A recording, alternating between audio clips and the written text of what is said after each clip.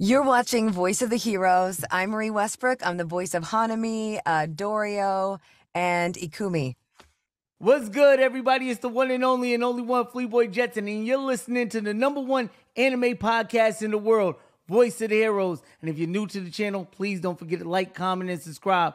Also, click that notification bell so you can be notified for more interviews and great discussions on your favorite heroes and villains from across the multiverse. And today we have a very special guest. That's right, man. My guy, Ogie Banks, is in the building. What's good, my brother? How you doing today? How you doing, Jay, man? Good being here, man. Good being here. Hey, you gotta tell me about the name, man. You sound like, is that a stage name? That's your real name, Ogie Banks? No, it's my real name. I'm the third. My dad's name is OG. Grandfather's name is OG. It actually means today.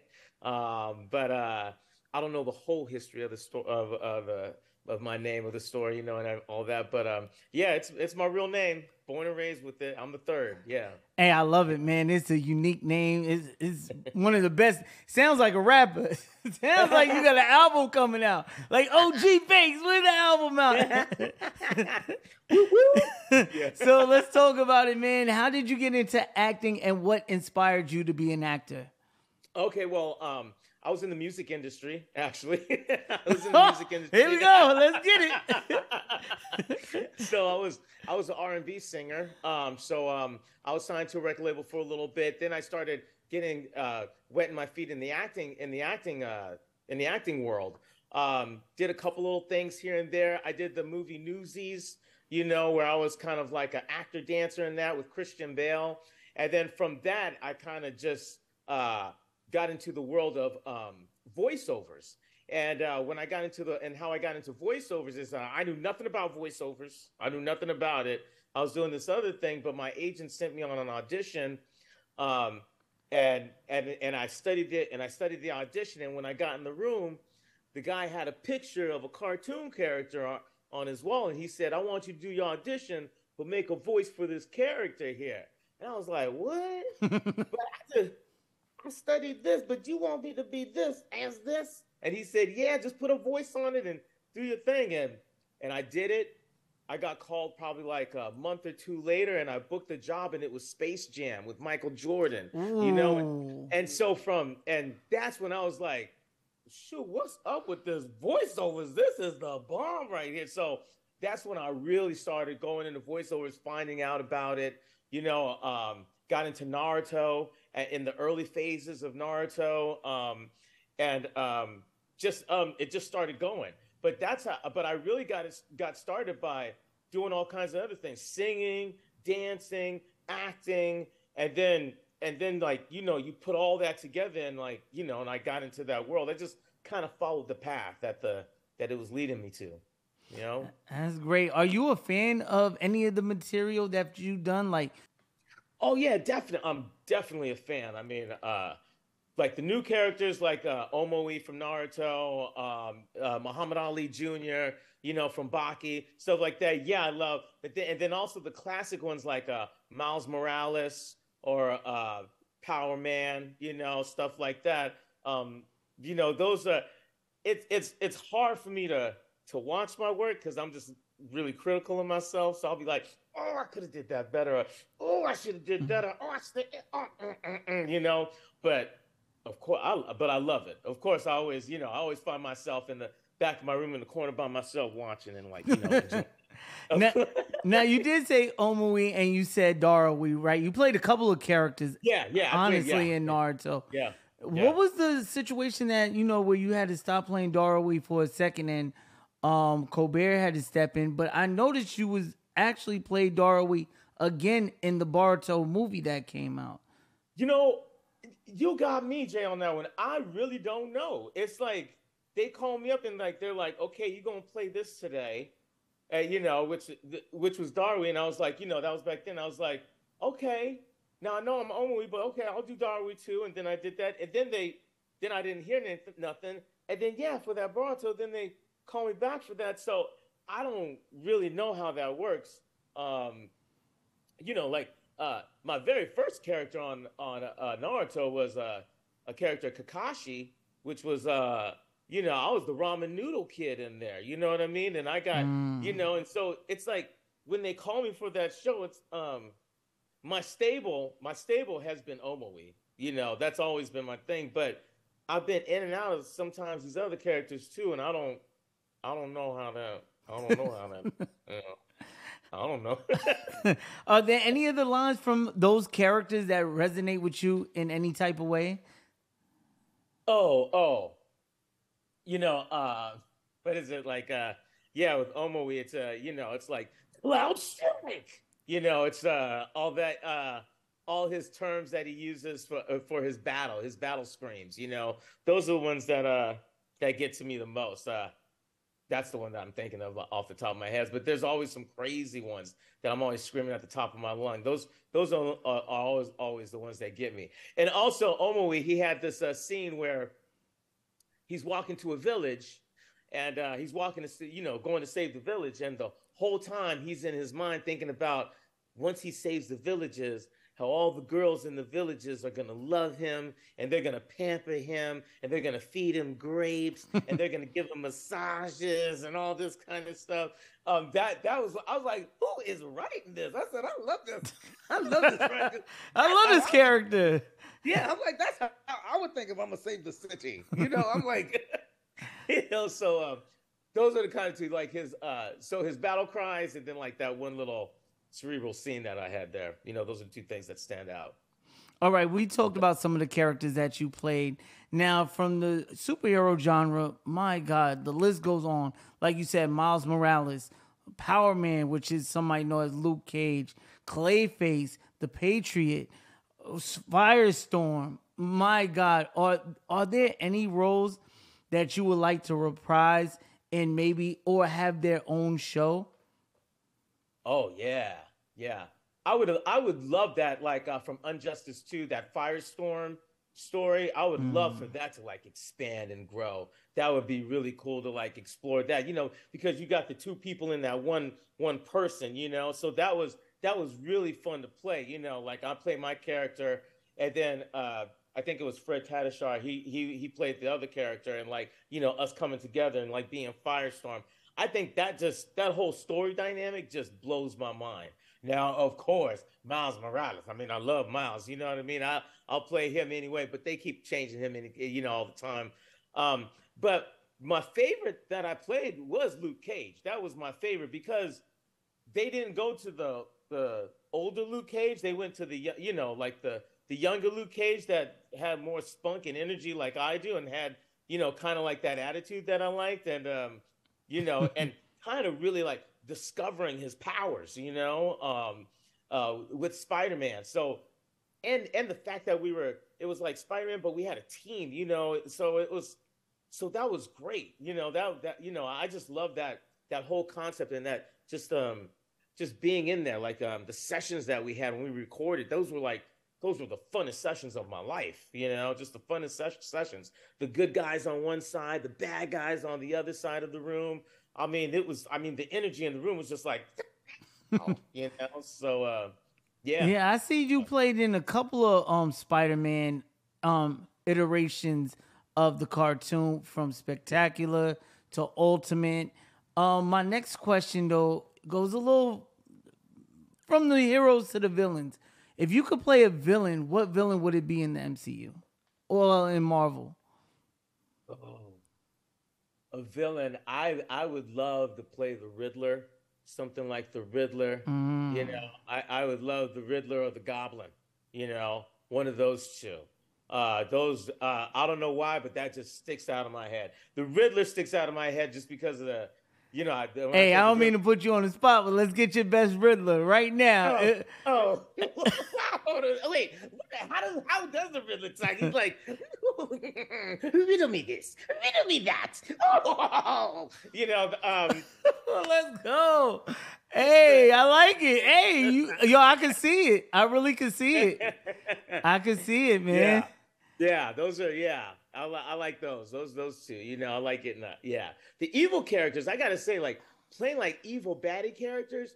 I mean, those are the best. Now, the only bad part is like you might just come in for a few episodes. You're not in for the whole series.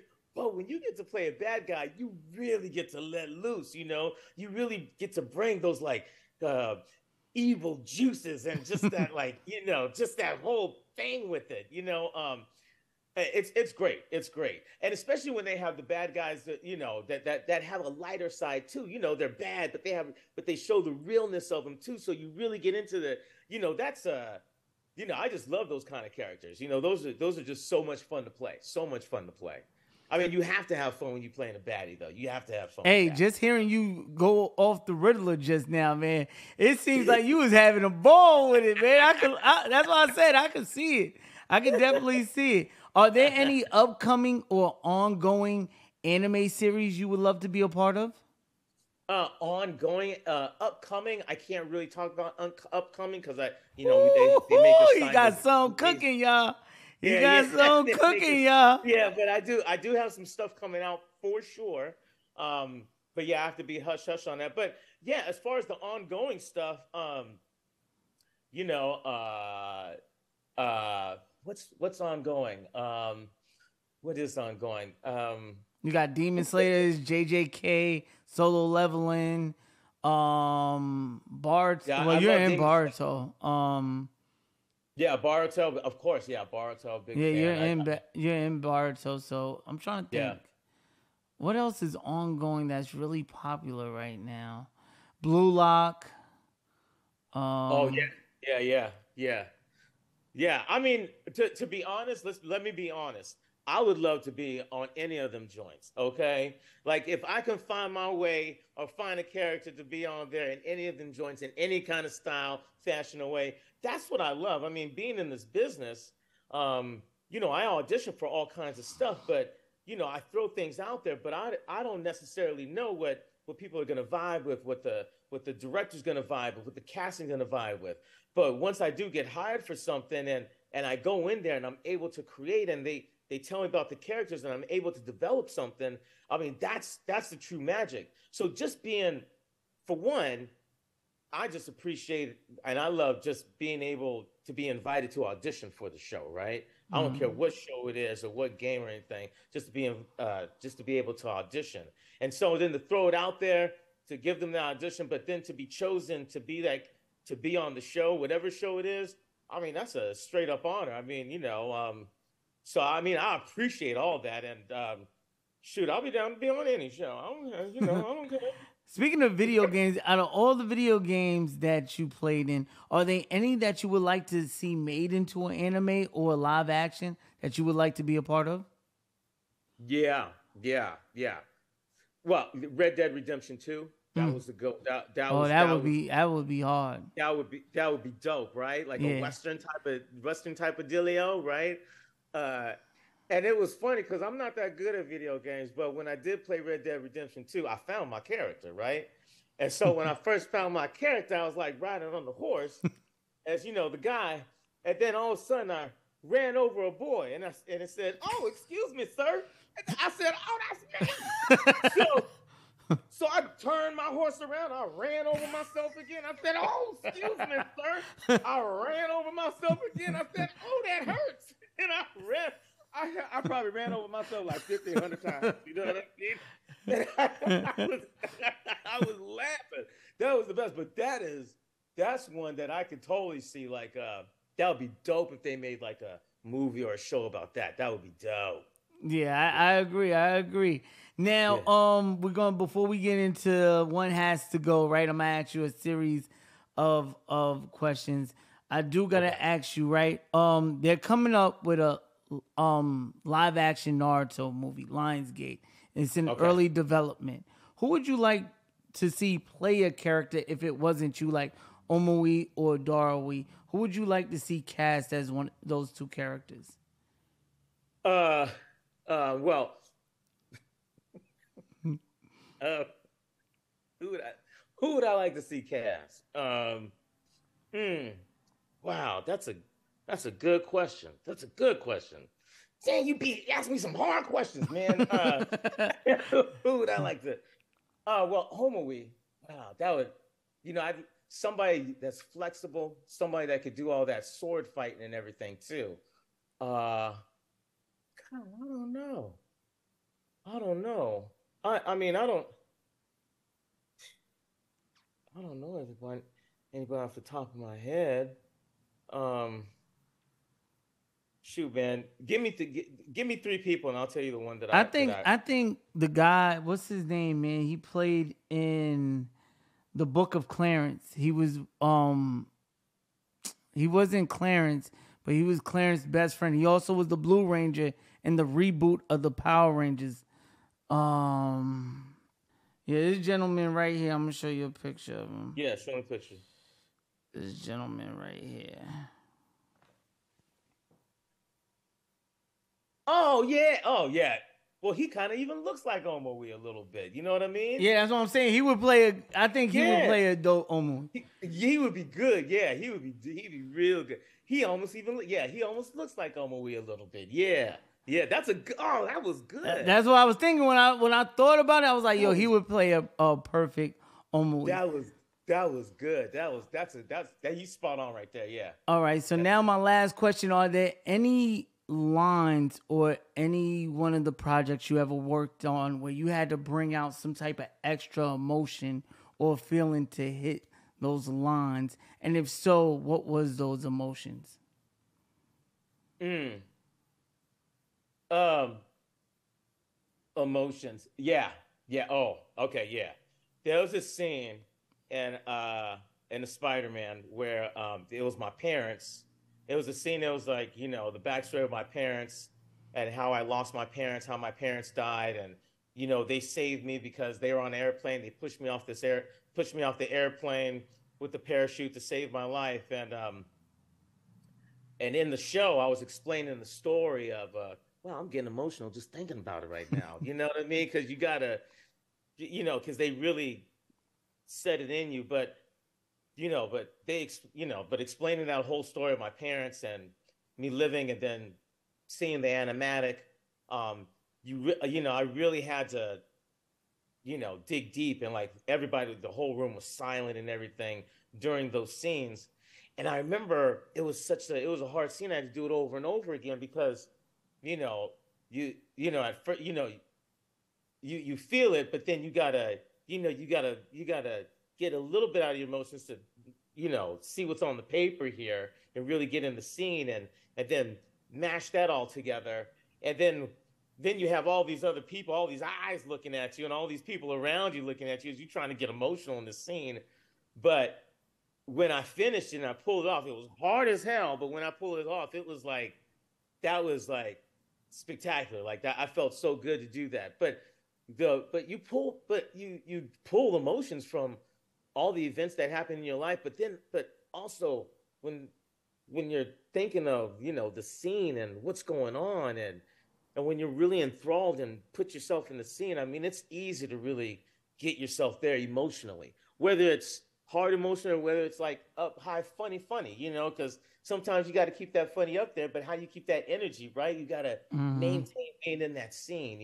So I don't know if I answered your question correctly, but No, but that's a good experience though, and that's a good yeah, session that you had that brought that to light.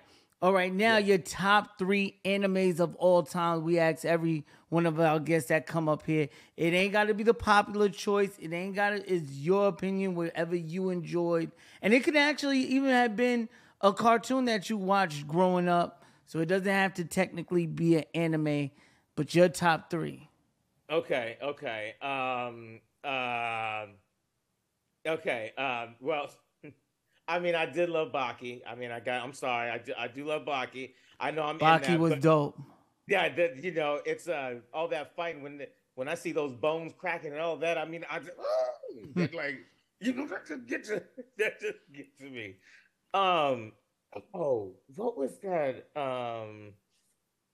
I do love. I'm a classic. I love Dragon Ball Z. I've always loved some Dragon Ball Z. I've always loved that. You know what show I really enjoyed? My Hero Academia. I love that one. That was good. But that one show that whatchamacallit was on that what's his name? I think it was Jaden Smith was on that or something like that. It was that one like little independent one. Uh Oh, One Piece. I've been getting into One Piece lately. Oh, I've been getting, okay. Yeah, I've been getting into that lately. I've been enjoying that one. Hey, that's a good one. Ain't you not on that one yet? That's a good one you could try to get on. It's That's still what- ongoing. That's what I'm trying to. Yeah, I'd love to get on that. I'd love to get on that one. Believe me, I'd love to get on that one. But yeah. We're gonna do a game. One has to go. I'm gonna give you a couple of names. You choose which one has to go out of the two. We're gonna start with the Avengers or the Justice League. Oh, Avengers. Superman or Batman. Batman. Nike or Jordan. Jordan. McDonald's or Burger King. Burger King. Drake or J. Cole. J. Cole. Naruto or One Piece. Well, One Piece. He said, well, One Piece gotta go, man. I wouldn't be working if Naruto went. Yeah. Well, thank you so much for coming to the show. It was a pleasure having you. If you're watching, don't forget to like, comment, and subscribe to Voice of the Heroes for more content on your favorite voice actors. This was episode with Ogie Banks, and man, it was one of the best yet here on the channel. Don't forget to give this video a like and subscribe. We're out of here. Peace. Sing it with me, pretty Cali, pretty Cali.